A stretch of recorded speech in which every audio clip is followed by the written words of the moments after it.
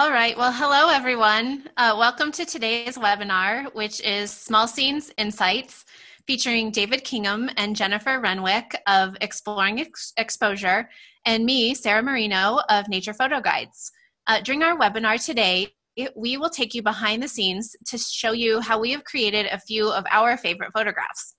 Our agenda for today will start with presenter introductions, and then we'll go through a few of our learning goals, so the things that we hope to accomplish during our discussion today. And then after that, you'll hear presentations from David, me, and then Jennifer.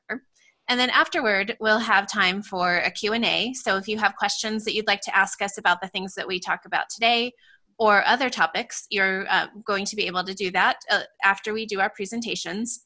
And then we will also announce our next webinar in this series. So we also ask you that you remember that tech platforms like Zoom right now are getting overwhelmed just due to the unprecedented need for this kind of service. So if you have issues, you can try switching to a different browser. And if that doesn't work, then just know that we will be sharing this when we wrap up. So you'll get a recording of this session. So with that, thanks again so much for joining us. We're really glad that you're here and taking your afternoon to learn a little bit about some of our favorite topics and learn about some of our photos. So thanks.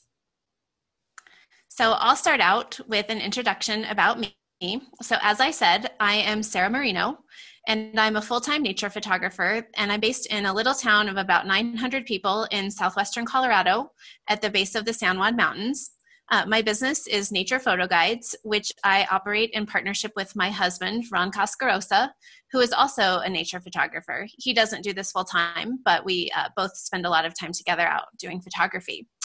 We offer ebooks and tutorials, including a few location guides, resources on photographing nature's small scenes, and black and white landscape photography.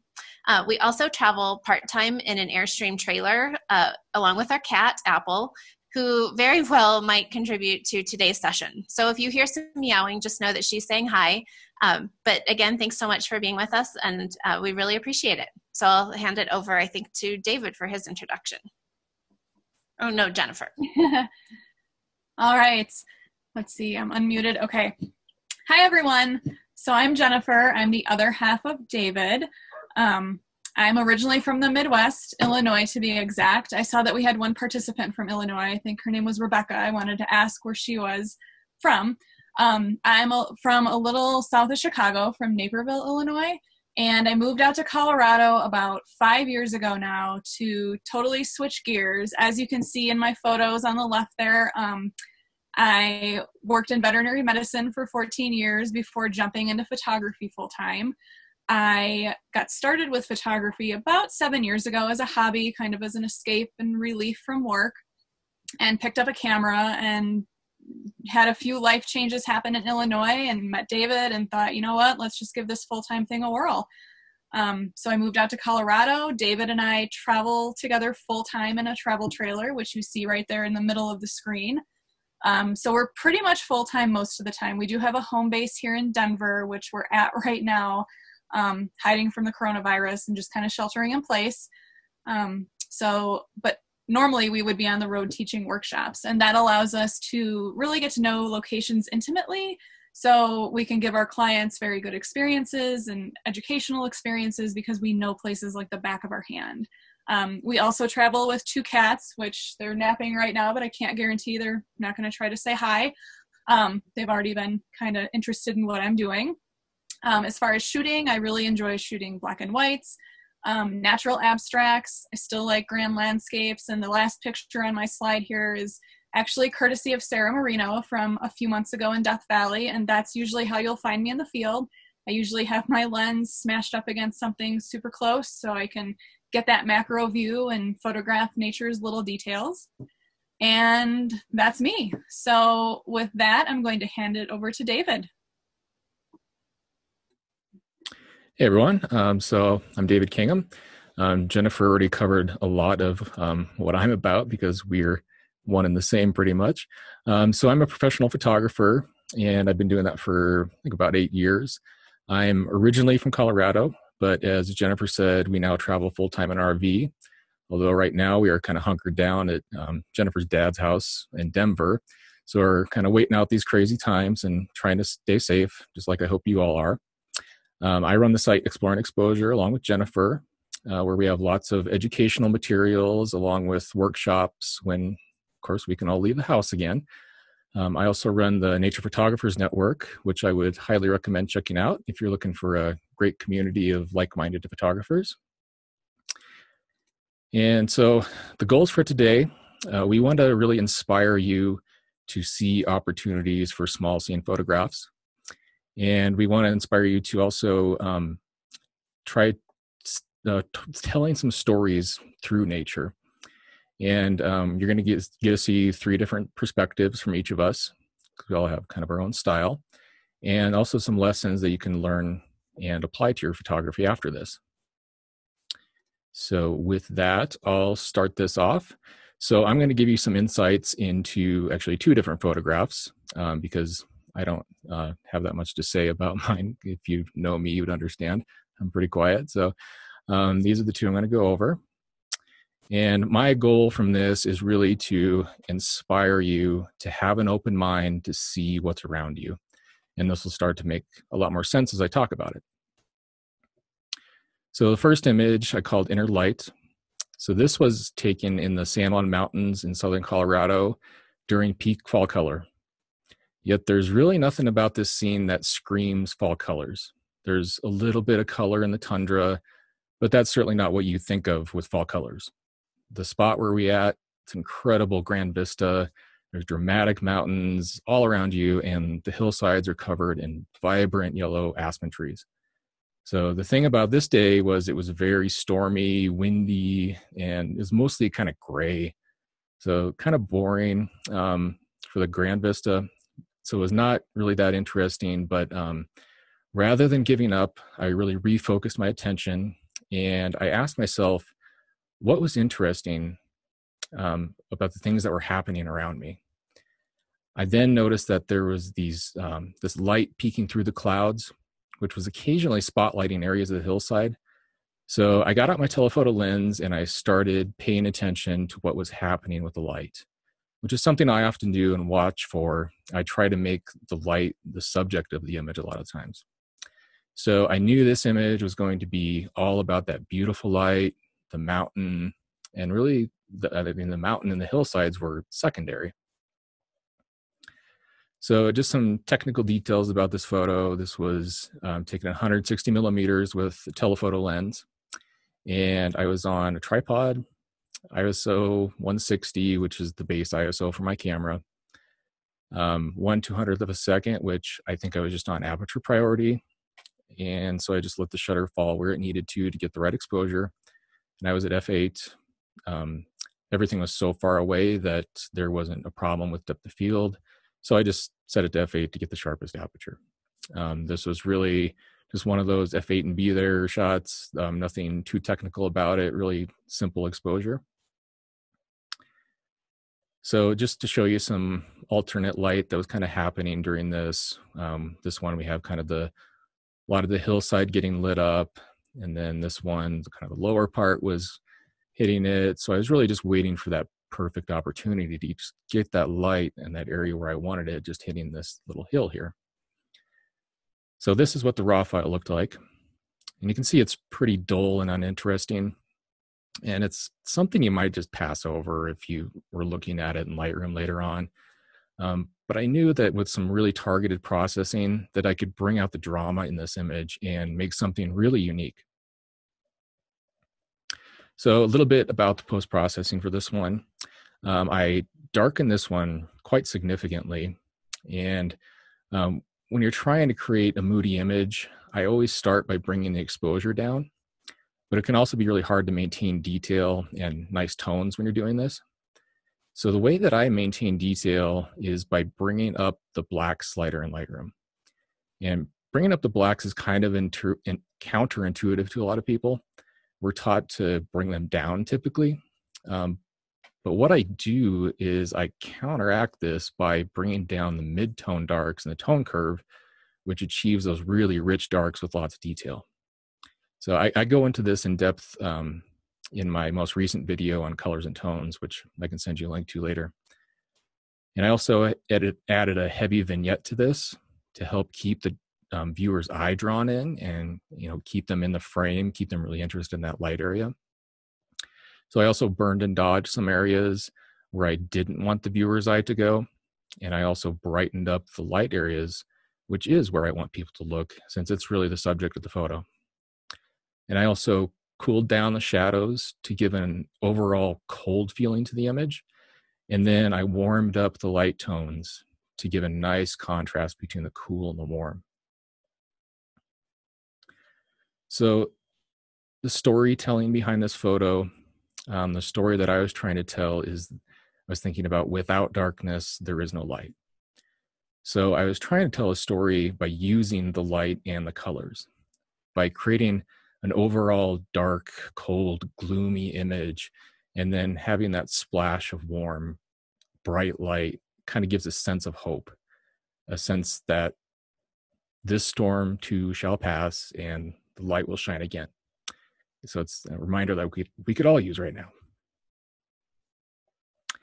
And I want to talk a little bit about contemplative photography, which is really just the idea of being open to seeing what's around you. So if I had been laser focused on the grand scenic and never took my wide angle lens off, I would have been really disappointed this day.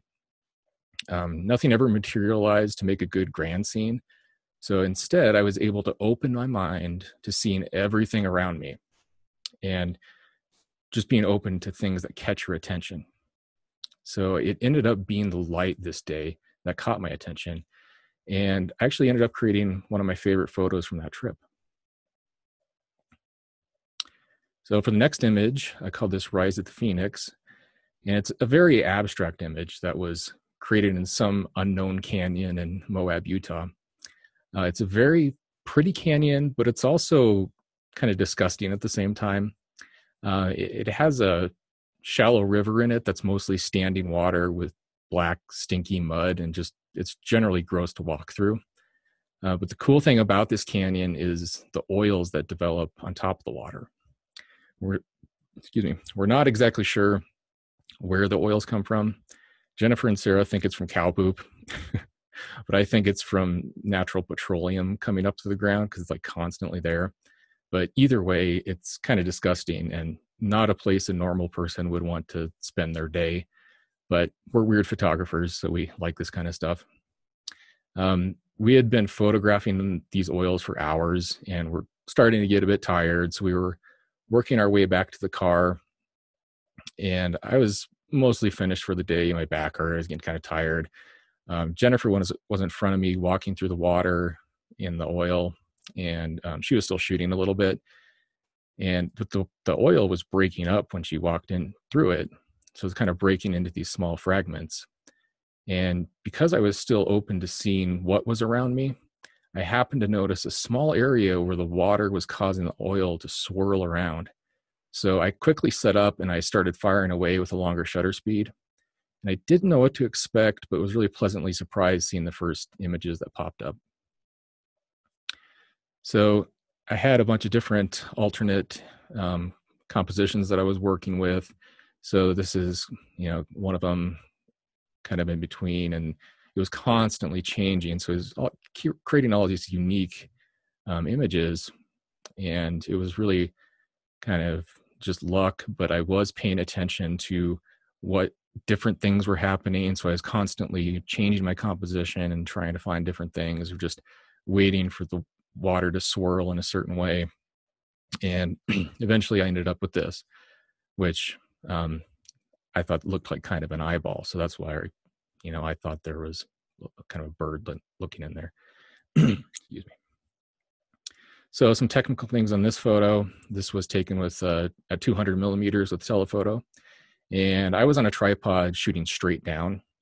And I was at my base ISO of ISO 160. And I stopped down my aperture to f13 in order to achieve a half-second shutter speed. And this was because it was getting kind of dark. The sun started to go down. So we were in the shadow. So I didn't need an ND filter to slow this down to a half a second. I just had to stop down my aperture a bit. So not too much technical about this. It was really just knowing what shutter speed to use. So I knew by the way, like by the speed that these were moving, that around a half a second work to kind of streak them, but still leave some of the oils to where they weren't moving very much. And hopefully you can see this video. Let me try to play this. This is what it kind of looked like when they were spinning around. It might freeze up on you a little bit. Hopefully you can kind of see that. So some really interesting stuff happening there. And so this is what the raw file looked like. So it's very dull. And when you're photographing in the shade, like we were this day, your image may not look all that interesting to start with, but rest assured that when you add or you pull out the contrast in this, that it'll start to come to life.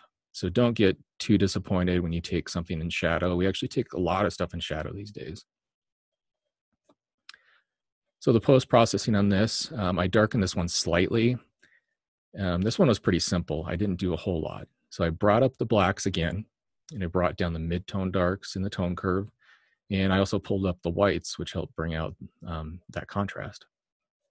And also removed some distracting elements. There was something up in the upper left corner that I got rid of, and just some other pieces of oil that didn't look that great. And then I found the perfect white balance to really bring out those colors, because if I would have gone like too warm with this, I would have lost those nice blues in there. So finding that right white balance is really important for this kind of stuff. Now, as far as the storytelling goes on this image, it's very abstract. So this is really up to the viewer's imagination for what they see in there. You know, I see that bird in the center, but anyone could see whatever they want in this, which is a really cool thing about the abstract photos, is just use your imagination and you see whatever you want to see. And then again, with the contemplative photography, if I didn't have my mind open to see something new, I would have never noticed this. Most of the day I was focused on finding pristine oil and really didn't pay attention to what we had walked through. But thankfully, by the end of the day, I started to open up my awareness and truly see what was around me. And this was actually my favorite image of the day. So that is the conclusion of mine. So now let me switch over to Sarah. I'll shut myself off.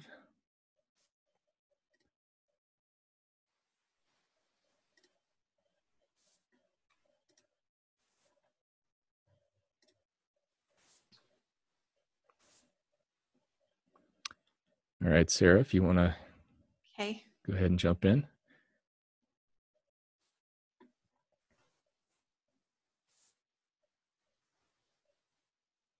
All right. So for my photo, I chose to focus on a photo that for me is the feeling of healing through the photographic process. And I felt like that would be a good topic for today, given that we're all going through a lot of complexity and unknown and uncertainty right now with everything happening with the coronavirus. So this particular photo tells that story for me, and I'll go into some of the reasons why. So a couple of years ago, we had an incredibly difficult 2 weeks in October. So it started with moving to a new house in a new community that was about 5.5 hours from where we previously lived. So that's a pretty stressful experience. And then Ron was laid off from his job. So that was a super stressful experience. And then our cat had been sick, and we were driving to the vet to pick her up to bring her home. And the vet called and said, well, actually, she's dying. So we arrived at the vet and went through that process of having her as she passed away. And that was incredibly traumatic. So that was a really hard period of 2 weeks that we went through. When you look at things like lists of stressful situations, any individual one of those would be like in the top 10. Well, to have all three of them happen in a 2-week period was a lot to deal with. So as we were driving back from the vet, we picked up our Airstream trailer, and by the next morning, we were in Zion National Park, where it was autumn was just getting underway. So pulling into the campsite next to David and Jennifer felt like a tremendous bit of relief after a lot of really hard days. So seeing the fall colors, the beautiful golden colors in the trees, hearing the leaves that were on the ground crunch under my feet, it just felt like finally I can breathe after a really hard period. And then we went on our first hike, which is where I took the photo that I'm going to be talking about today. And that felt like the first time like that I had a sense of hope and a sense of healing from what had been a really traumatic period.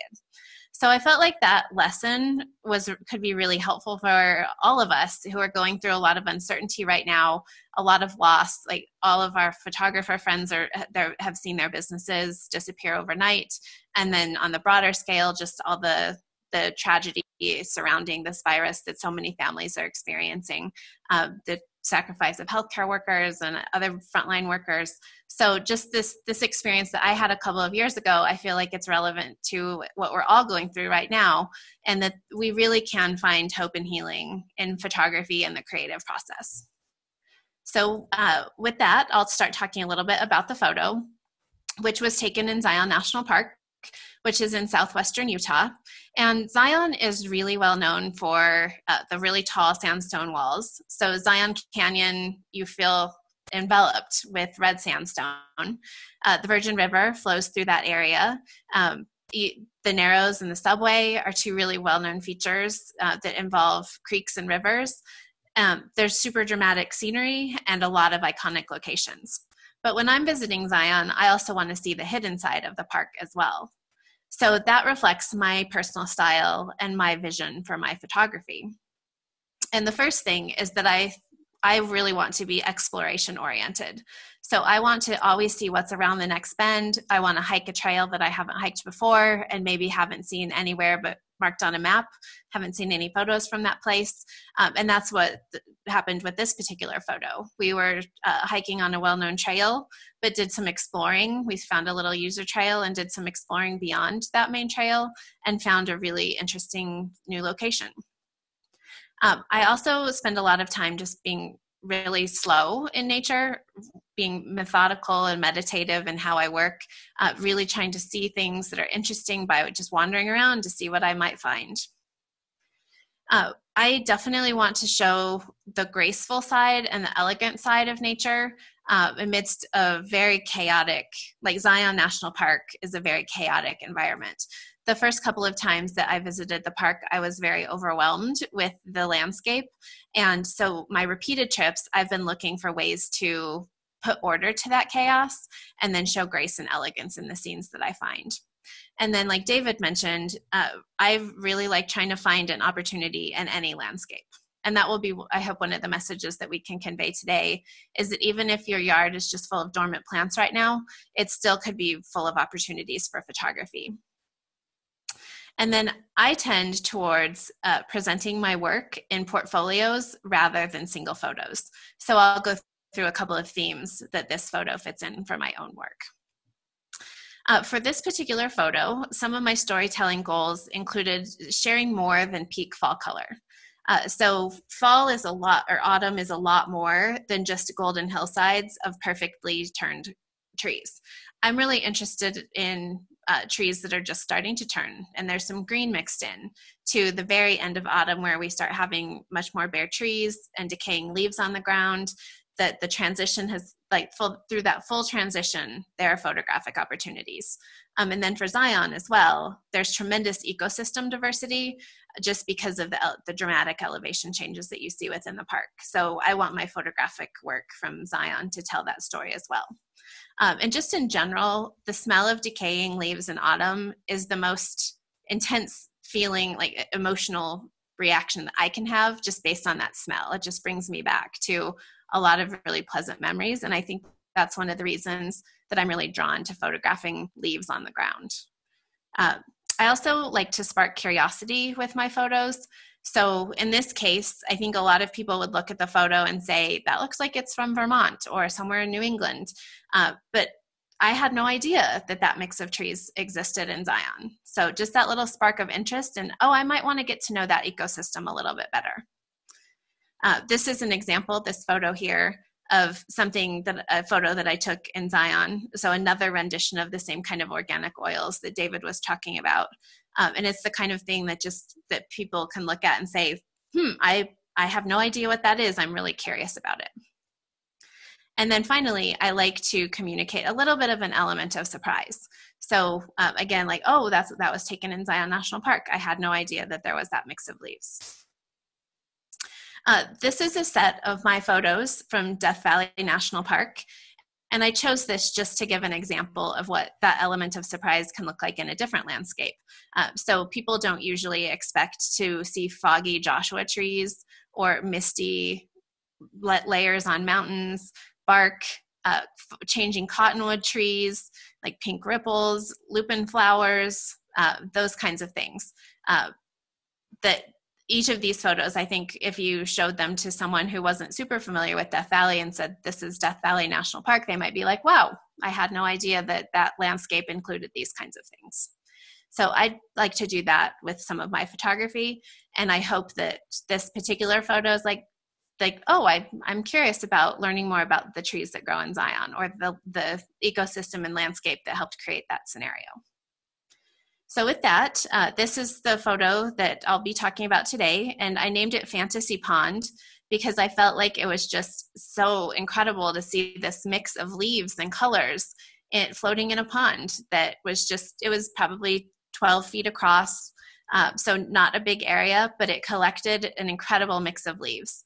And the curious thing is that we have been here before, and it was in previous years filled with a totally different kind of leaves. So what about this particular year resulted in this particular beautiful mix?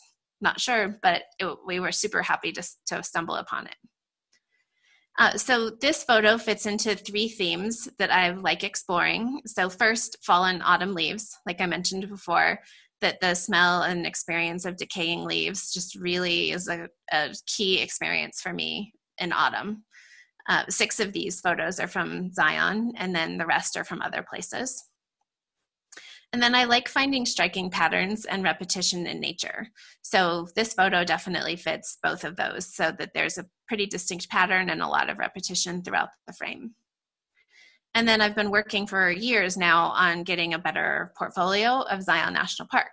So this set of images here gives you a sense of what some of my work has looked like in the park, both from the grandest landscapes, some backcountry work, some more familiar scenes, and then hopefully a little bit of a representation of all the seasons.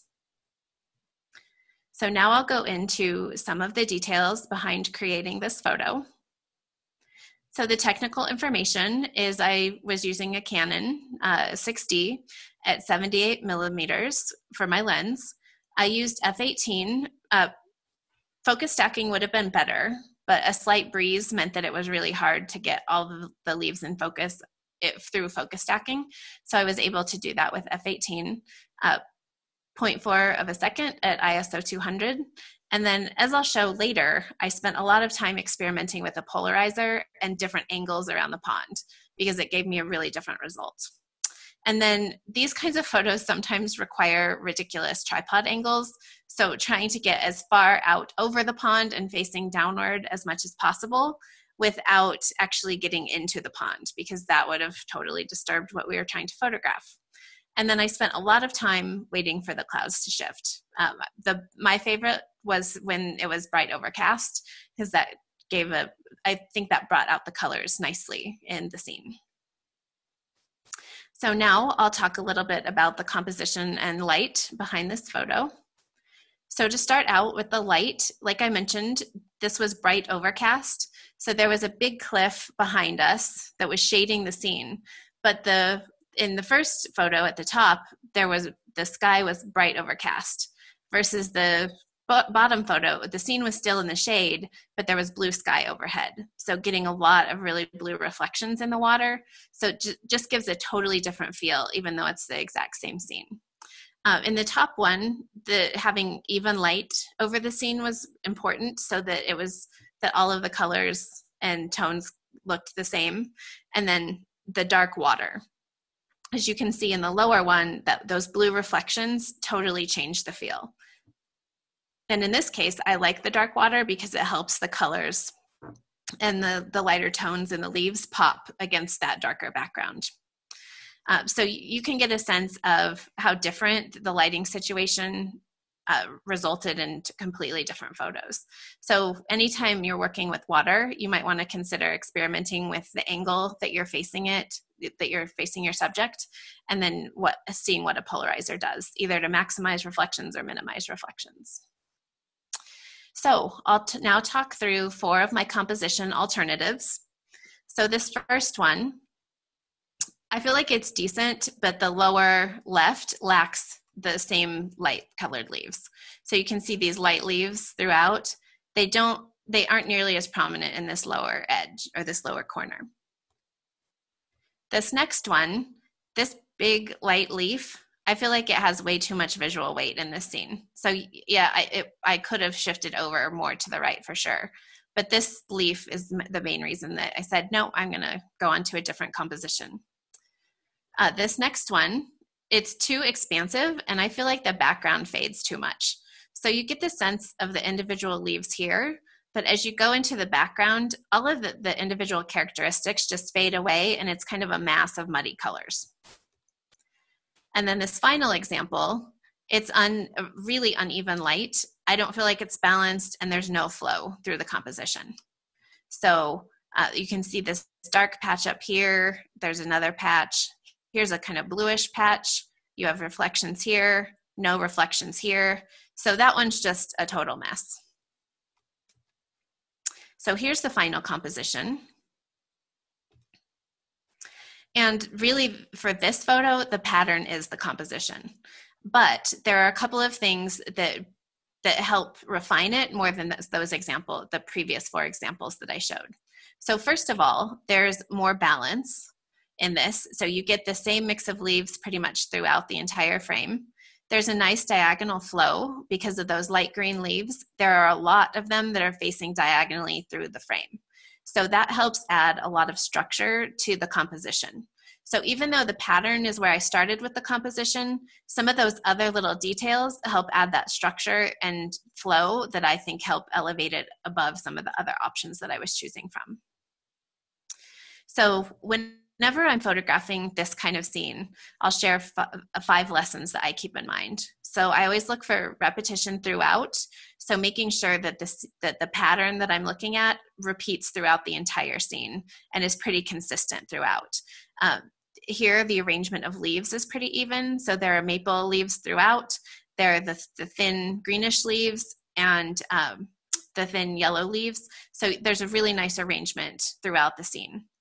I was careful about my edges. So like that bright leaf before, avoiding that kind of thing. And then I was seeking to minimize distractions. So there were some logs floating in the pond, and there were some big sticks sticking up out of the pond. So I wanted a composition that eliminated those distractions and instead focused on the repetition in the leaves. So when I'm photographing this kind of scene for the final lesson, I want the feeling that it extends fully beyond the edges of the frame. So in all directions, these leaves extend, even though there were logs floating and other things, and that's not exactly what it was like in real life. I want it to be what it feels like when you're looking at the scene. So for my processing, you can see the top raw file, or the top is the raw file and the bottom is my finished version. And here in Zoom, it looks just a little more saturated than I intended it to. So you can see a final version on my website exactly as I intended.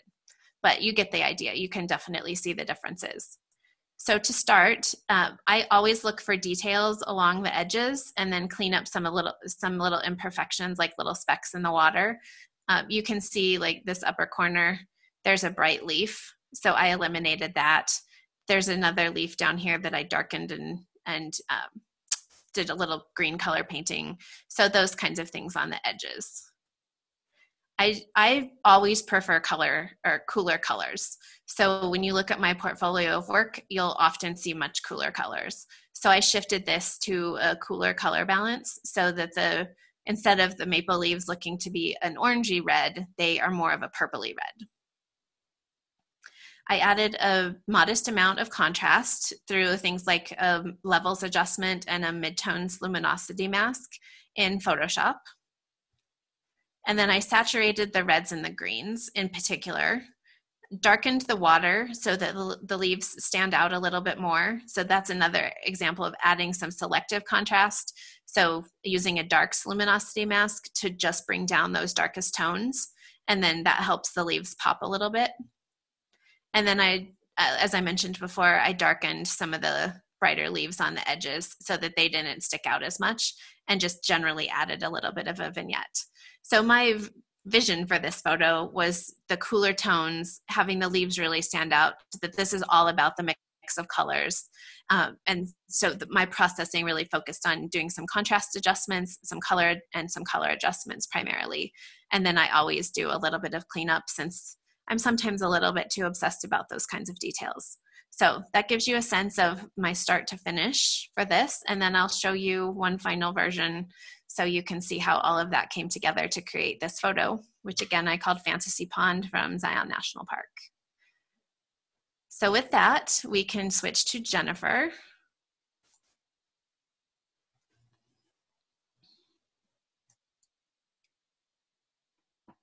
Okay.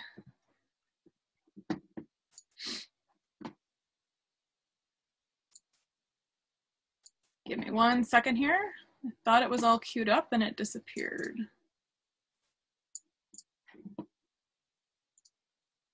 Okay, so hopefully everyone can see that. Okay, so I'm going to kind of go into or explain my thought process behind one of my favorite photos here. So as you can see from the sentence on the bottom of the slide, the photo I'll be discussing is about experiencing and capturing the fleeting moments in nature, which is one of my personal favorite things to capture. Not only that, but I'm also going to relate it to experiences that were kind of going on in my life at the time that this photo was captured. So I'm just going to set the scene for you guys real quick here. So it was February 2018. We were in the middle of our Death Valley National Park workshop series. We generally spend about 2 to 3 months there every winter teaching. And we were in between workshops. So this was kind of like what we refer to as our free time. I like to say that this was a spa day out on the dunes, meaning free exfoliation for those brave enough to go out there. It was an extremely windy day in the park, and the dunes were just flowing with sand. Gusts were about 40 to 50 miles an hour, and we know from past experiences that this makes wonderful conditions for photographing the dunes. I know some people have some hesitations about heading out into conditions like this, but it's really a magical experience if you can get out there and enjoy these conditions. And I also say that there was a painful anniversary because I was actually coming up the night we went out to photograph. I was coming up on my mother's death from a year ago.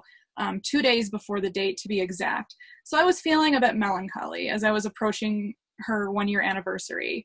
Her death had occurred while we were in Death Valley the previous year while we were teaching a workshop, unfortunately. So a lot of my trip to Death Valley this year, 2018, was about kind of coming to peace and getting over the aversion that that event kind of set into motion. I mean, Death Valley is one of my favorite places to be, and I didn't want that to create, not good feelings since we spend so much time there, to kind of put it bluntly. So on this particular evening, I went out, spent some time in nature. I think a lot of us photographers, see nature as a therapeutic medium. So I went out for therapeutic purposes, and that's what my intention was going out in this evening, just finding peace, kind of some solace, and just kind of taking my mind off things and just letting nature do the talking. So here are David and I creating a fashion statement on the dunes. There should be a little catwalk for us to walk down since we look so stunning. I'm an asthmatic, so going out in these dune conditions and keeping particulates out of my lungs is probably the main goal. Eye protection is a must for both of us because we both wear contacts. David is sporting some sexy construction type sunglasses, and I actually got out one of my ski masks with a clear lens, and obviously we have the masks. So valley fever is a concern if you are heading out into dunes when they're windy. Southern California has had quite a few cases of it. None have been reported in Death Valley, but safety first. When you can't see the atmosphere because there's so much stuff flowing around, it's just better to be safe.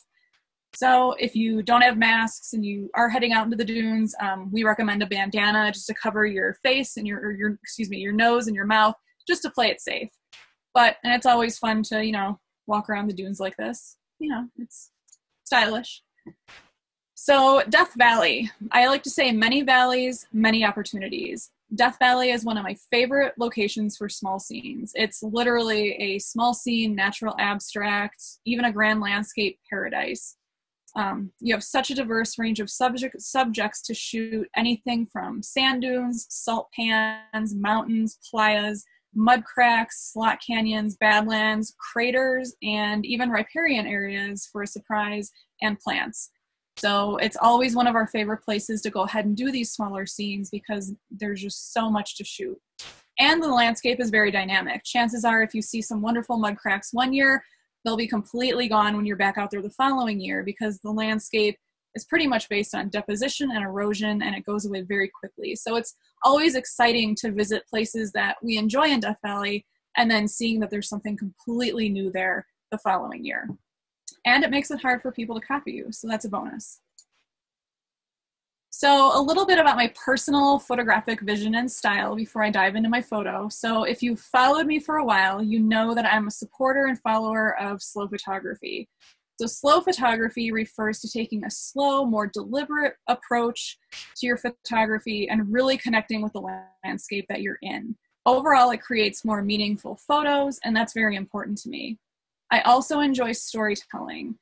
Every grand landscape has a story to tell, and within that grand landscape, there are a bunch of different smaller stories to be seen.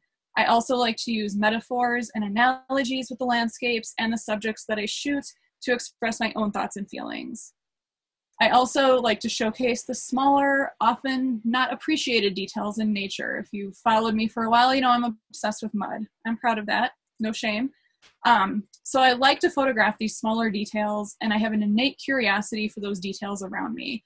I like to think it probably comes from my history in veterinary medicine because I was actually working on getting my board certification as a CBT in clinical pathology. So I spent a lot of time over a microscope looking at blood smears, cytologies, urinalysis, you name it.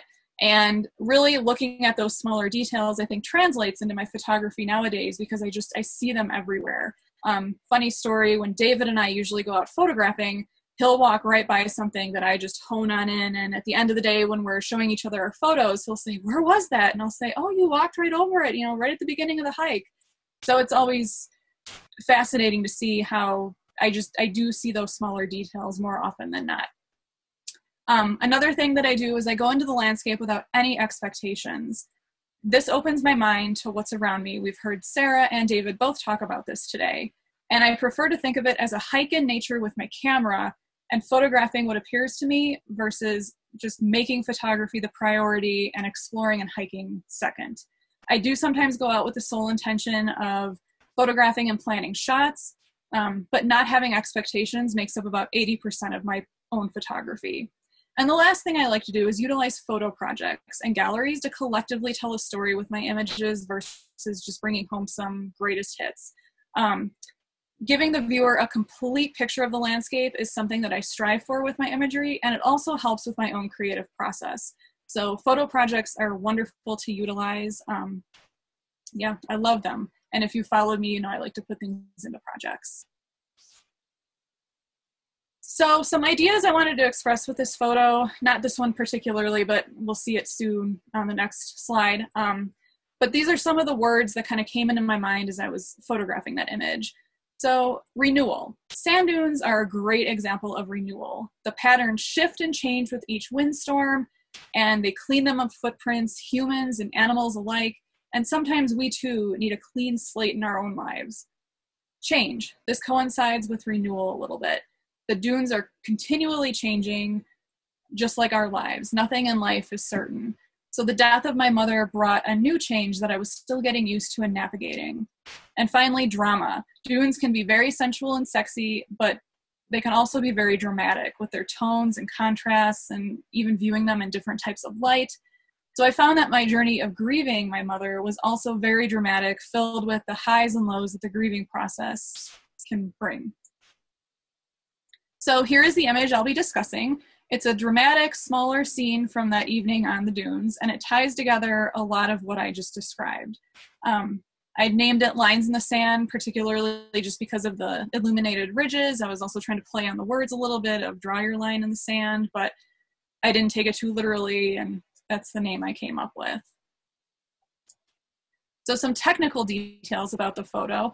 I photographed this with my Nikon D750. I used my 28 to 300 millimeter lens. I used it at the 300 millimeter length. My ISO was 100. I used the aperture 8.0, and it was about 1/200th of a second. I did not use a polarizer, and wind was definitely a challenge out here with those 50-mile-per-hour gusts, so I definitely used my tripod. And I know it's not a technical thing, but I also brought my patience, because photographing these dunes in the wind, you do need a lot of patience. I also used continuous shooting to catch the various stages of the sand blowing off the ridges. So when I got home that night, I at least had, a vast variety of when the wind was blowing and the different patterns, because every breeze kind of moves the sand just a little differently. So I wanted to make sure when I got home I had a bunch of different shots that I could choose from. So you could say I kind of sprayed and prayed on the dunes. I know most people do that for wildlife, but hey, it works on sand dunes too. So one of the first things in my composition here that caught my eye when I stumbled upon this little scene was symmetry. So having symmetry in landscape photos can be very pleasing and calming to the viewer's eyes.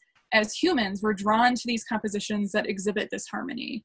So you can see here with my 2 orange circles, these were the 2 areas of symmetry that I saw. They're almost like mirrored images of each other, and I thought that was pretty unique because, every dune is different, but these 2 were very similar.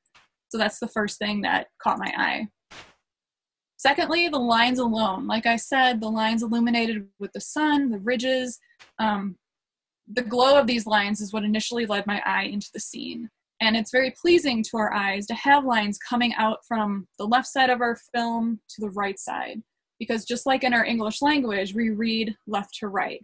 Now, that's not saying that if you have lines coming in from the right or above or below that's wrong. That's not it at all. It's just if you have the opportunity to place lines kind of coming out from the left-hand side, our eyes just like that a little bit better, and it's a little more pleasing. So compositional elements. I like to break my compositions down into these elements and shapes so I can organize the scene more quickly when I'm out in the field, especially if it's very chaotic.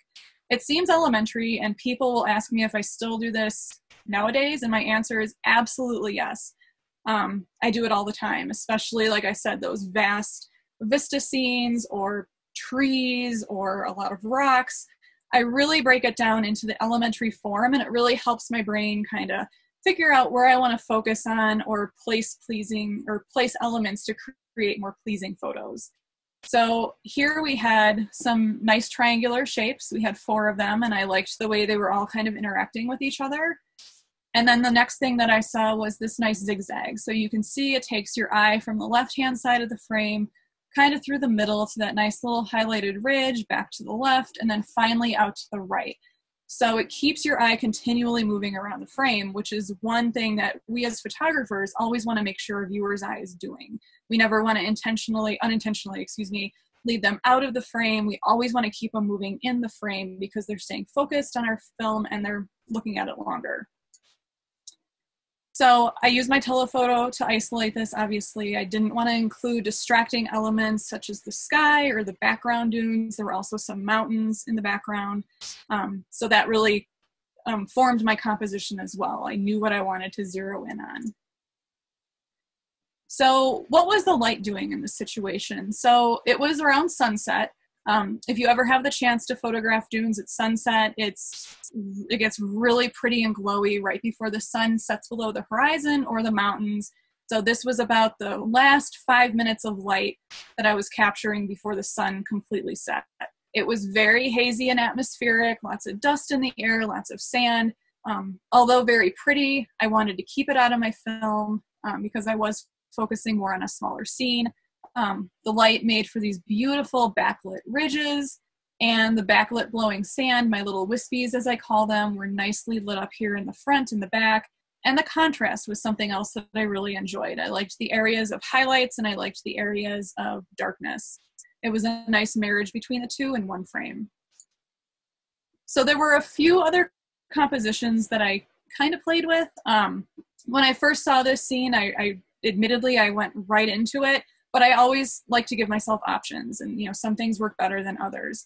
And I don't like to fall into that tripod hole syndrome, which I see a lot of people do, where they plant it and they stay there for the next hour. Always keep moving, and especially in the dunes. They're very dynamic. They're not static, especially in the wind. So keep moving around, and you'll see all these little compositions just all of a sudden appearing. But on this one, I pretty much knew what I wanted to do. So the composition on the right, these are the raw images. There's a lot of sky, and this sky holds a lot of visual weight. So even though the lines are pretty and I can see some wispies, my eye goes right to that white area. So that's what we say holds a lot of visual weight. So our viewer's eye will be drawn to that more so than the meat of our picture. And I also didn't really care for the dune, kind of the outline in the background. And so I moved to the right a little bit and got a little closer, oop, I'm getting ahead of myself. There we go.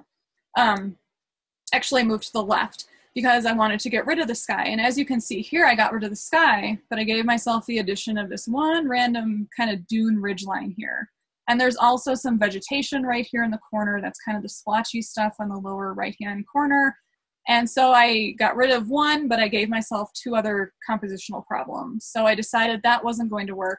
So then I finally decided on this composition. So I say no sky. There is a little bit of sky in the corner, but for the most part, the big triangle chunk of sky is gone. There were no other dunes below, and there was no distracting vegetation. So I accomplished this by just moving a few feet to the left and using my telephoto to zoom in. And this is the raw file. So a little bit about my processing. So I cropped a little bit off the left, the top, and the right. So I know some people are super hesitant to crop their images. I am not one of those people. Sometimes the 300 just wasn't enough this evening to really just get rid of the sky completely. So I'm not blowing this up to hang on a billboard. I've never really been a big pixel obsessive person, so I'm totally fine cropping my images. So I did crop to get the sky out and a little off each side. And before I go into this, I generally like to do most of my processing in Lightroom. I do take things into Photoshop for some very specified things, but for the most part, I enjoy using Lightroom. I'm usually in there about 10-15 minutes. I do my few Photoshop things, and then I'm done. So in Lightroom, I pulled up my whites to add a little contrast and pulled down my blacks. I did add a little bit of warmth, and I did slide my tint slider towards the magenta side a little bit because I've been shooting with Nikon my whole career, and sometimes, depending on the camera model, you can get a little bit of a green tint, and I've noticed it on sand dunes and on cloudy days. It was worse on my 750. I also shoot with a D500, and I've never seen that. So I don't know what it was. Maybe it was just that camera. I'm not sure, but there was a little bit of a green tint. So I did slide my slider towards the magenta a bit to counteract that. And I generally use just a little bit of magenta in all my landscape images because they tend to look nicer that way. And it's all personal preference when you get to processing. So whatever you feel you like, then do that. I pulled up my vibrance a little bit just to create some more color for those softer colors. And I did add a touch of clarity. Now, generally, I stay away from the clarity slider because it's very aggressive. You can go downhill fast with your image if you use it too much. It looks good from far away, but when you get up close, you see all that noise. But I did use it here because it is helpful in some situations where you have some haze or some fog. So I did it to bring out the little wispy strands on the sand dunes to bring more attention to them. And then I moved the photo into Photoshop. And what I did there, if you can see on the raw image on the left, there's still some distracting little black marks in the dunes. I had a few dust spots, so I took care of that. And finally, I added just a little bit of Orton to my lights. I did not add it to the entire image. I added it only to, I think this was lights 2 or lights 3 if you use the TK panel, just so I didn't apply it everywhere because sometimes it can look a little weird. But I did want to draw attention to the nice glowy areas, so I added it to there. And there's the final image. So pretty simple. It was a wonderful night to be out. It's a very memorable night for me just because of the situation I was in. Sand dunes are always amazing to shoot, and this was no exception. So that's my thought process about this smaller scene and everything that went into it. And hopefully that kind of helped you guys understand the image a little more. And now I'm going to hand it over to Sarah. Well, thanks so much for joining our webinar today, everybody. We hope that you took away some ideas that you can apply in your own photography. And we would like to share one quick idea. Just since we're all stuck inside or in our yards or in local parks, we would encourage you to look for opportunities in your immediate environment. So even though you might not typically photograph some of those subjects, there's still a lot to do. And I encouraged one of a previous workshop client to try this out. And one of the things he said to me is it really helped lift his gloominess just to get out and try nature photography, even just in his own backyard. So I would encourage some of you to try this as well, just by looking for opportunities in your immediate environment. And that could be things like if spring hasn't emerged in your area. Sorry, my webcam just went out. I'll put that back on.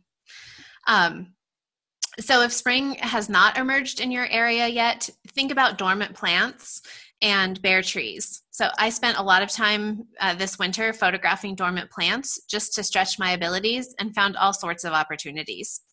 If spring is emerging in your area, start looking for some of those new green leaves and new growth.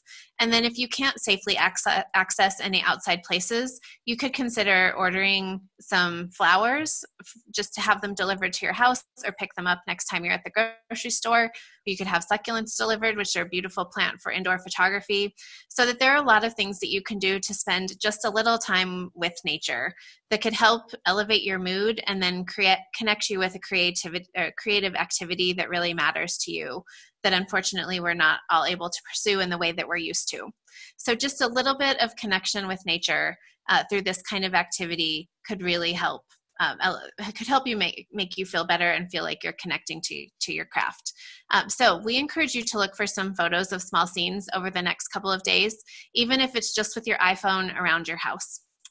So with that, we would like to thank you for participating in this webinar, and we'd like to share a little bit more information about our next webinar, which we are going to be doing on Wednesday, April 15th at 4 p.m. Our topic for that session, which will also be related to small scenes, is making the most of any light and weather. And it will include a section on stop complaining about clear skies. There are a lot of opportunities to photograph, like our workshop in Death Valley this year. We had 5 full days of clear skies, and we had a great enthusiastic group who didn't complain about that a single time, and we found ways to fill every single day. So that next session will focus on how you can make the most of any conditions that you encounter in the field and see opportunities all around, regardless of what's happening with the weather and the light. So with that, we will turn to David, who will facilitate our Q&A. All right, thanks, Sarah. So I guess some questions from me first. Marvin and Beth both asked, when you bring up the blacks, which way are you moving the black slider? So I'm actually moving it to the right. So I'm actually taking some of the blacks out of the image. So I'm actually making it less contrasty when I do that. But what that does is it helps create a lot more dynamic range in the image. So it's a better starting place, in my opinion. And then I use the tone curve to bring the darks back down, which is actually affecting more of the mid-tone darks. So you don't get those really nasty blocked up blacks. So it's just a different way of approaching it, and it's something I really enjoy doing. So next up, we have a question for Sarah. When unable to focus stack, do you ever take a wider shot with plans at a crop in case the edges are softer at, say, f18? Yeah, Tara, I think that's a good idea. That's not something that I did in this particular case, but it could have definitely worked. So I was at about 78 millimeters, I think, if I remember correctly. So if I pulled back, if I put on a different lens, say my 24-105, and did something like a 50 millimeter framing, then I could go in and crop off edges that were less sharp if the f18 didn't work. I'm pretty diligent about checking my LCD when I'm in the field to make sure that my far corners are in focus if I'm using just a single photo or just a single exposure. So in this case, I did check to make sure that I would be okay. But I think this idea is if you're uncertain that something like an F16 or F18 will be enough, that's a good way to ensure that you might have a good option when focus, or a good sharp photo when focus stacking isn't an option. And for those of you asking questions in the chat, could you put them in the Q&A instead? It's kind of hard to keep up with the chat, and then we'll be sure to get to them. A question that came up a lot for Jennifer and myself, a lot of questions about the blowing sand, and did we protect our camera and lens from that? You want to take that, Jennifer? Sure. So it seems like a really ridiculous thing to take this expensive camera gear that we all have out into the elements, especially with blowing sand, which is essentially blowing shards of glass, for lack of a better description. And we head out readily to the dunes with not a care in the world. We don't protect our equipment in a way. We aren't putting bags over our lenses or our bodies. What we've kind of learned throughout the years is that if you stay, as you're out hiking on the dunes, if you kind of avoid standing below the peaks of the dunes, because the wind is driving the sand right over the tops of the dunes and down. So you really get free exfoliation if you choose to stand lower to the ridge or under a ridge. So we try to not stand there. You do get sand in your coat pockets, you get sand in your pants pockets. As long as you're not changing lenses out there, you're really not affecting the camera too much. I mean, my Nikons are pretty weather sealed really well. David shoots with Fuji, and his are weather sealed pretty well. And honestly, in 4 or 5 seasons of shooting out on the windy dunes, we've come home and we haven't had any problems. And another good rule of thumb is don't put your camera bag down on the dunes, because like I said, that little channel of wind is just kind of around you, up to your ankles. And if you put your camera bag down, it's going to get covered in sand. So generally we head out there with our cameras on our tripods. We don't change lenses. We kind of choose our lens before we head out, and we don't put our camera bag down. So we continually wear the bag out there. And we really haven't had, I should find some wood to knock on as I say this in front of you all. We have not had any problems. And we aren't using UV filters or anything to block the sand on our lenses, because when you get up to tripod height, generally there's no sand blowing in your face. It's like I said, it's about ankle to shin down that you get the blowing sand. David, do you want to add anything? No, I think you covered it all. Mark has a question for you. Did you consider doing your image as black and white? And if so, why did you prefer color? That's a good question. You know that I have not played with that one in black and white. And I think it's just because I fell in love with those really warm tones and kind of the purpley background. As you can see, it's my background right now, just because the trailer wall was quite boring. So I switched it. But with those highlights and those areas of dark contrast, this probably would make a really nice black and white. And thank you for bringing that up. Maybe I'll go back and reprocess it in black and white. I think there was really no clear thought process behind why I haven't. Generally, any image where you have those nice highlights and those dramatic areas of contrast, like they scream, process me in black and white. But it's not an excuse, but it's probably my backlog of imagery, and just I haven't really had a chance to think about doing it in black and white. So maybe I'll accept your challenge and get working processing that in black and white, because now actually as I stare at my own background, I'm kind of curious that might actually look pretty cool. So thank you, Mark. All right. Our friend Beth Young has a question about the new texture slider in Lightroom, and if we use that at all, particularly on sand dune images. I'll say myself, I use it very sparingly, just a little bit here and there on very specific things with local adjustments, things like a tree trunk or something that have a lot of texture and I want to bring some of that out. That's about the only time I use it. Does anybody else have comments on that? I've been using it on some of my sand abstracts from the coast of California, just a little bit, because like that clarity slider, it's easy to overdo it and it looks really good, from far away, but when you get up into it, it adds noise. And kind of like David said, yeah, I've used it sparingly on really textured things, and it has added a nice effect. All right. Sarah? About the texture slider? Yeah. Yeah, I've experimented with it, but I think clarity, if I'm doing my early processing in Lightroom, I'll sometimes add clarity, but I found that the dehaze and the texture, if you do anything more than a little of a bit of an adjustment, you start getting kind of some weird artifacts. So I personally haven't really found a big use for it unless you go crazy with it and then it damages your file. Mm-hmm. So yeah, that's been my experience. Right. Let's see. Bob Mueller said he's never heard of Orton before. I'll just say real quick, it's just this effect that you create in Photoshop by kind of blurring out certain parts of the image, and it kind of creates this glowing effect. Anybody else wants to add anything to that? We'll kind of start flying through these. There's a lot of questions. That's good. Yeah, I have an action. So if any of you would like an Orton action, you can send me an email using our the contact form on our website. It essentially, from the action that I use, adds a little bit of a pop and a glow, and a little saturation. And it's also in the TK panel. But I only use the most basic TK panel, so I wouldn't. I use like version 4 of the Tony Kuiper luminosity mask panel, which is always interesting when I'm teaching Photoshop. And I use version 6, and I have refused to upgrade from that because I finally just learned it after like 3 years. And David gives me like crap all the time because he's like, you really need to update this. No, I'm good. I'm comfortable where I'm at, so no shame. So Sarah and I, no shame in that. All right. West Charlatan has a question. What are some questions you ask when studying the work of other photographers, from old masters like Elliot Porter to current artists like Guy Tallon or Alec Noriega? That's a good question. Who wants to take that?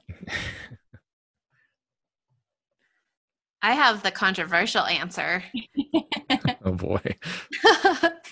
So some of you watched Cole Thompson's presentation that he did for the Nature Photographers Network. I've seen a couple of comments about Cole in the webinar chat.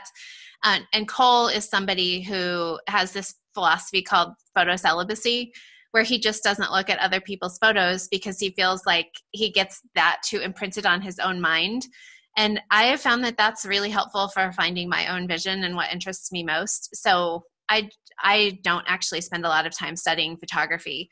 I get my inspiration from other places and motivation from other places. So while I find people, like I love Guy Tall's work and I find his writing inspiring and the life choices that he's made inspiring, I don't actually look to his photography to inspire my own, or to inspire my own work, because I feel like doing that clouds my goals. Like if I'll see one of his photos and go to the same place, I'll have that imprinted on my mind in a way that I think crowds out my own vision. So I actually don't look at that much photography. I think I'm kind of in the same boat. I, without even realizing it, I think I have gone kind of celibate with my looking at others' photography too. I take my inspiration from like landscape painters and stuff like that. So yeah, I guess I don't do much introspection on others' photos. I try to kind of push those out instead. I kind of fall somewhere along the happy medium. I do enjoy looking at others' photos. I try not to let it influence my own opinion. Like for instance, if we're going to, trying to think of a place we've never been. Let's say we go to Point Reyes Seashore in California. It's definitely on the list to do. I probably wouldn't Google it and look it up and see other people's photos because I want to kind of keep my own conscience clear and kind of see what I can create. But I do, that being said, I mean, I do enjoy, social media and looking at other people's photos and what they've done. I like interacting with people organically. I don't let what others have done influence me. So like, if someone's got an amazing image of these mud cracks, I'm not sitting there comparing it to my own work. That was probably the biggest lesson I've learned throughout my photography journey, is just learning to not compare my work to others, but just challenge myself and always be my own competitor to better myself and just enjoy it. It's not a competition. But to kind of get back to the meat of your question, when I look at some of the old the masters of the landscape photography world and nature photography. I like trying to figure out the story. I like trying to figure out what kind of an emotion they were trying to emote. Like, for example, one of my favorite books to look at is The Place No One Knew, about the Glen Canyon recreation, the flooding of the canyon. A lot of those images in there really tell a story of a place. And I think when I look at other imagery from, Guy, Elliot, I won't name them all, but I like to look at their imagery and just to see if I can get that sense of feeling that they had, or kind of having more of an understanding of what they were feeling or the point that they were trying to convey with the photo.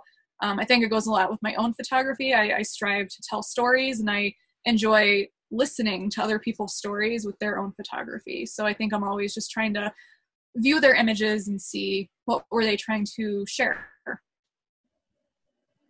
All right. A question from our friend Doug Beasley. He says, I don't believe white balance was addressed in the presented photos. He's curious about which white balance was used on each of the presented images. I will say, first off, that giving a specific white balance to you will not be helpful at all, because it's going to vary on all different conditions. So we typically shoot in auto when we're out in the field, and then in raw, we'll adjust things to find that perfect white balance. And I have kind of a weird method that I've come up with, increasing the saturation so you can see the colors more clearly. And I cover that in my video too. But really it's a personal preference, and finding something. I know Sarah goes a lot cooler with her images, and I go kind of somewhere in the middle where it's kind of cool, but then I kind of bring out the warmer tones in the light areas. So add anything to that, ladies? I'm like David. I keep my white balance mostly on auto. Occasionally when I'm in the field and I'm visualizing an image, I might change it on my camera just to kind of see the effect that it gives, to kind of give myself a little heads up. So when I'm processing it, which the argument there is you can just go into the Lightroom and just do it yourself. But sometimes in the visual, or sometimes in the field, I do like to see that in real time. An example of that is slot canyons. If you shoot slot canyons with the fluorescent setting on your camera, it actually produces some really nice color, depending on the situation. So yeah, there are a few times that I play with white balance in the field, but for the most part, I am shooting in auto and not worrying about it too much. And in fact, I can tell you my image was shot with daylight, I believe, which is my auto. I also use auto white balance on my camera. And as David mentioned, and as I think I said during my talk about my photo, I always cool things off. 99 times out of 100, I cool things off. And it's just personal preferences around colors. Like my house is cool tones. I prefer cool tones when I'm choosing clothing. So when I'm working on my photography, I just prefer cooler tones. So I photograph in the field in auto white balance, and then almost always cool off the colors in my photo, in all of my photos. All right. I've got a question from Alan Krager. Do any of you or all of you prefer composing in live view, or do you use the viewfinder? Why? I'm obsessed with live view, but I also use the viewfinder. Like, since I photograph with my husband all the time and he is not a live view user, we can compare battery usage, and I go through batteries almost twice as fast as he does because he never uses his live view. So I think it's really helpful to compose using live view, and then I fine tune using the viewfinder. So that's my particular habit, because I think both of those tools are particularly useful. And with newer mirrorless cameras, in the viewfinder, you can often zoom in and see details. So it's like having a little dark loop right in the field. So you can really look at sharpness and other details really easily with that feature on a mirrorless camera. So I say both. Yeah, I'm like Sarah. I would say maybe 60-40, 60% being live view for me and 40 being the viewfinder. I find the viewfinder very useful, especially in my grand scenics. If I'm standing on a vista or overlooking something very grand, I will use my viewfinder. I will put my camera up to my face and look through the viewfinder and just kind of scan.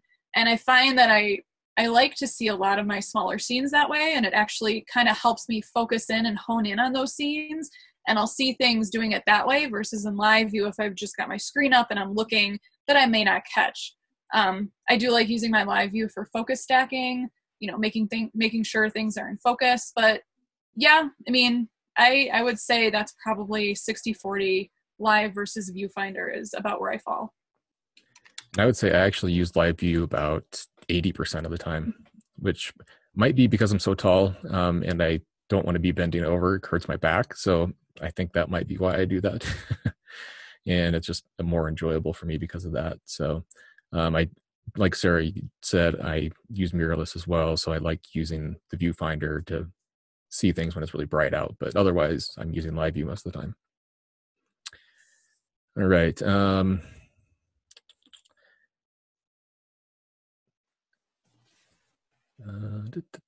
Sorry.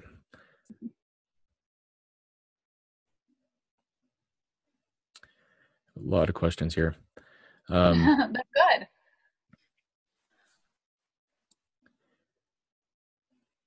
Sorry, I was busy answering the question instead of looking. Well, we could do the one that's, what is your favorite lens and why? I can answer really quickly. My 100-400, absolutely. I wish I had a 100-800 because I love zooming in on things. So I really feel like that's such a versatile lens because 100 and 400 gives such a different perspective, but having it in a single package on my camera often just makes it easy to try out a lot of different things in a landscape. So definitely my long telephoto. Mine would be the 28-300. So what I photographed, that photo I shared tonight with, that probably stays on my camera 80% of the time. I don't take it off. It's got such a nice range from the 28 to the 300 that I have the freedom to move in between all of those focal lengths freely without worrying about changing lenses or bringing lenses with me.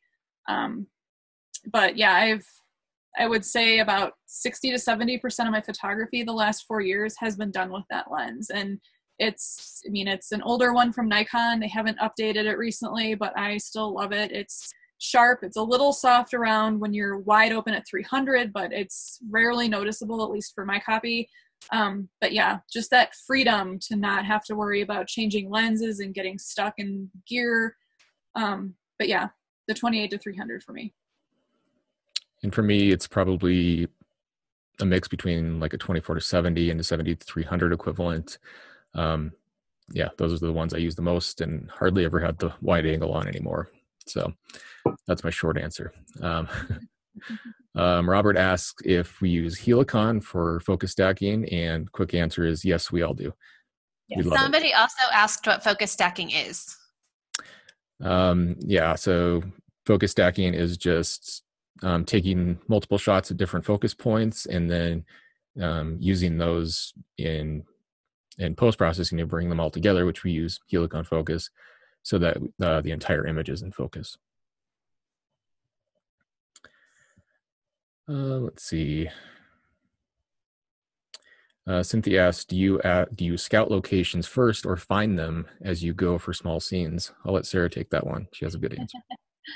I don't plan anything whatsoever. I always go with the most open mind that I can have and then see what a landscape is presenting me. The only time I plan photos is when I've been to a place and I want to return under different conditions, and then I plan, I have that intention of photographing that particular thing. But I find that I'm a lot happier when I open my mind to see what I see. So when I'm going out to sand dunes, I don't say I want ripples in the foreground and then a prominent dune in the background and then pretty clouds radiating out from there. I say, I have no idea what I'll see. I might see a plant that I really like. I might see mud cracks that I think I want to stop and photograph. Or I might see the telephoto dune shots. And it's really what my connection is that day, what my mood is like, and what nature is giving me. And then I respond to those things instead of having any preconceived ideas about what my plan is going to be. And I'm pretty much the same anymore. Yeah, we're all pretty much on the same page with that one. It's very rare where I've got a planned shoot nowadays, unless it's something for night photography or a location that I visited. a few days prior that now I want to photograph in some different light, but most of the time it's literally just going out hiking and exploring and seeing what nature brings to me. Right. Jimmy Arcade has an interesting question. How would you recommend finding your local tribe of photographers to go out and shoot together? He said he started checking out MPN, but yeah, he wants to hang out with cool people like us. It's hard. Yeah. It is hard. And especially given the state of circumstances right now, it's not like you can go to things and meet people. Sometimes camera clubs are a good source. Again, those aren't running right now, I'm sure, but NPN is a great place. I don't know where you're located. Through NPN. We have to mention that. Yeah. David and I the NPN brought us together. Yeah, that's true. Yeah, that's how we met originally. Yeah, like 10 years ago. Yeah. Yeah, there's actually a section on NPN that I put on there that's for helping people find other photographers.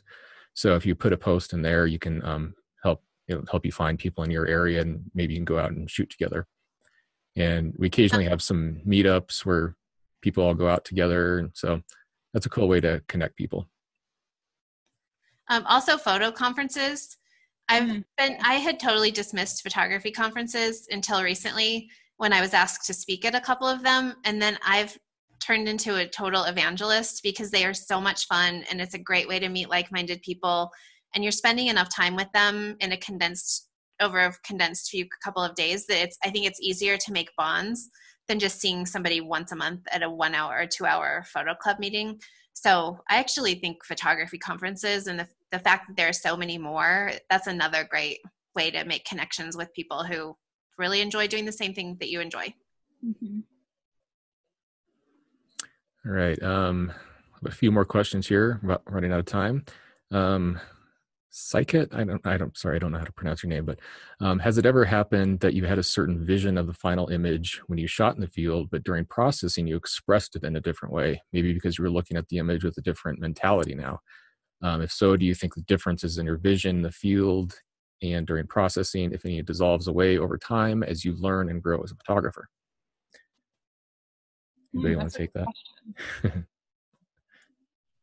I could answer this from my perspective around my black and white photography, which I started doing purely by going back in my Lightroom catalog and looking at photos in a different way. So I had never intended when I started out to have an interest in black and white photography, but now that's one of my main focus areas. So I think just over time, I've been drawn more to that, and thus have returned to photos that I intended to be presented in color, and now they're in my black and white portfolio only. So, and I also found that I use a lot less saturation and a lot less contrast now. So the way that I present my photos in general has changed a lot. And I think it's just, in some ways, it's getting more comfortable with who I am as a photographer, that I just like subtlety and I like grace and elegance. So trying to do big, bold, colorful images just doesn't work that well for me. So in some ways, it was just becoming more comfortable with who I am as a photographer, and then being able to express that in how I present my images.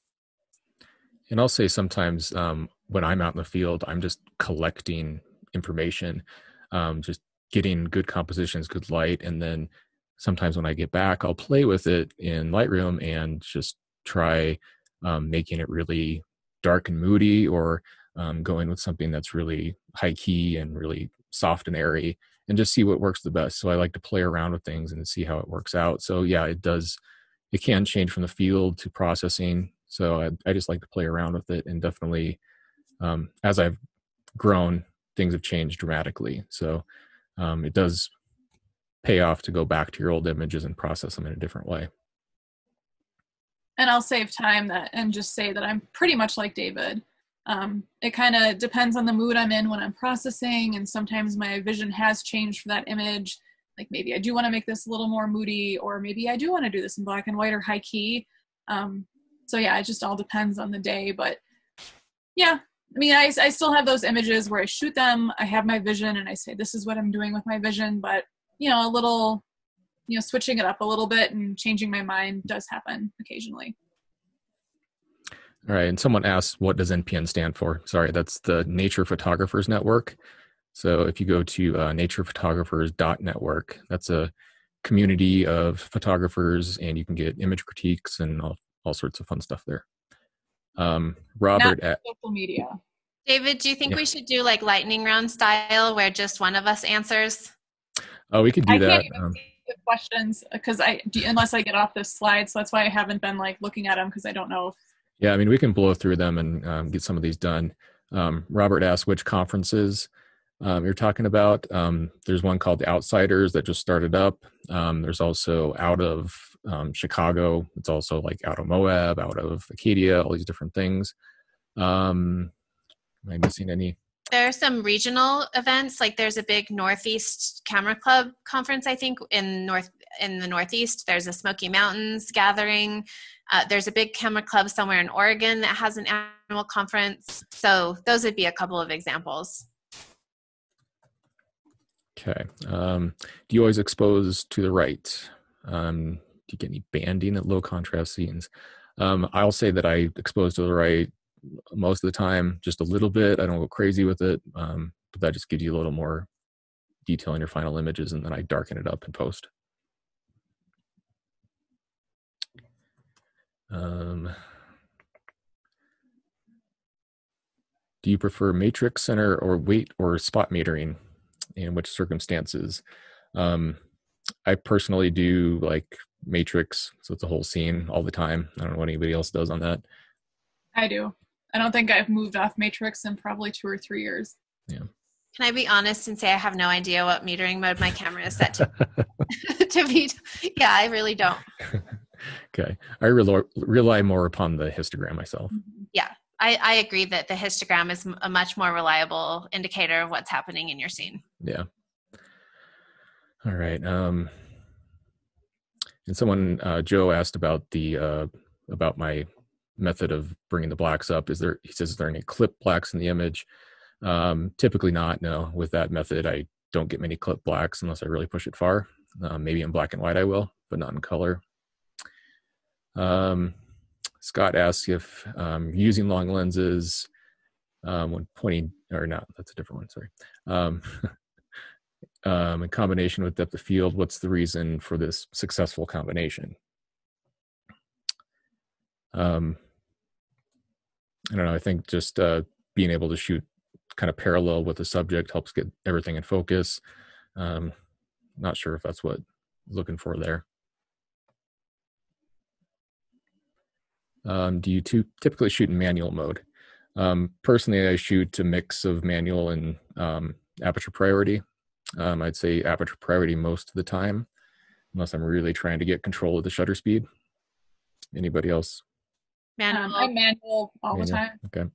I do aperture priority when I'm photographing with flowers and plants with my camera hand, or with hand holding. Okay. And I will use shutter priority. The only time I deviate from manual is when I'm shooting the dolphins. Then I'm on shutter priority.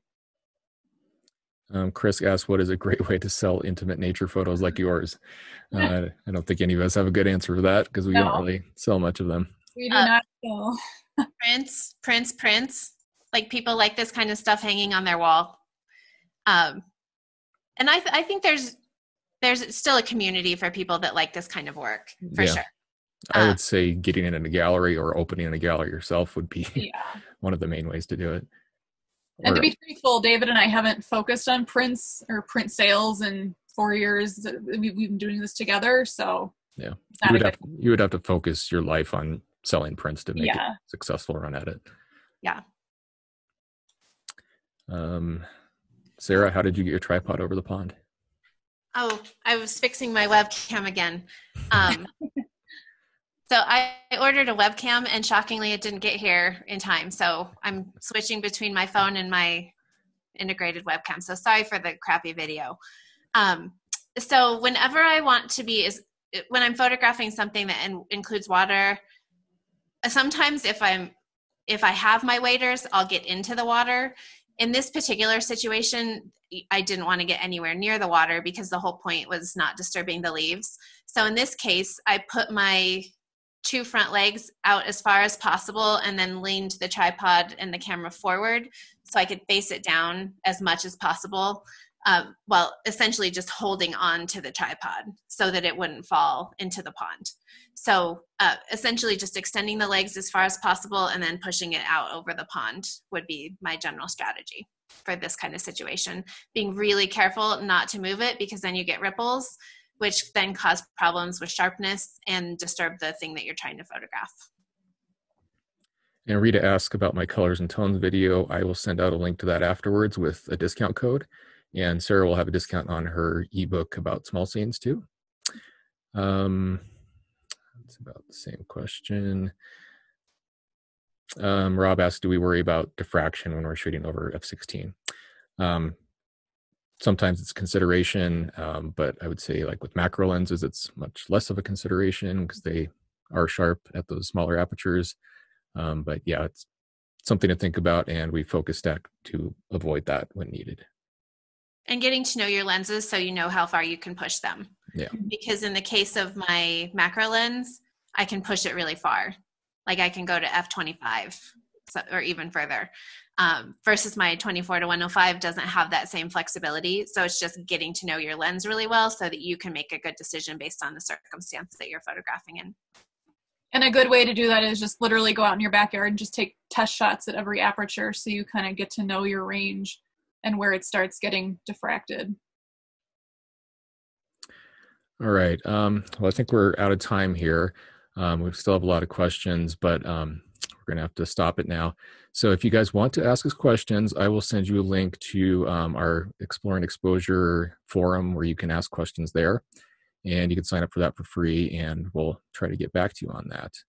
And always feel free to email us questions too. I mean, that's what we're here for.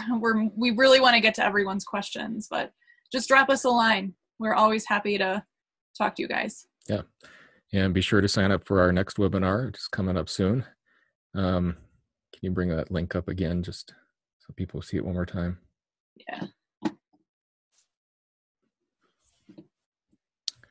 All right. And with that, thank you guys for joining us.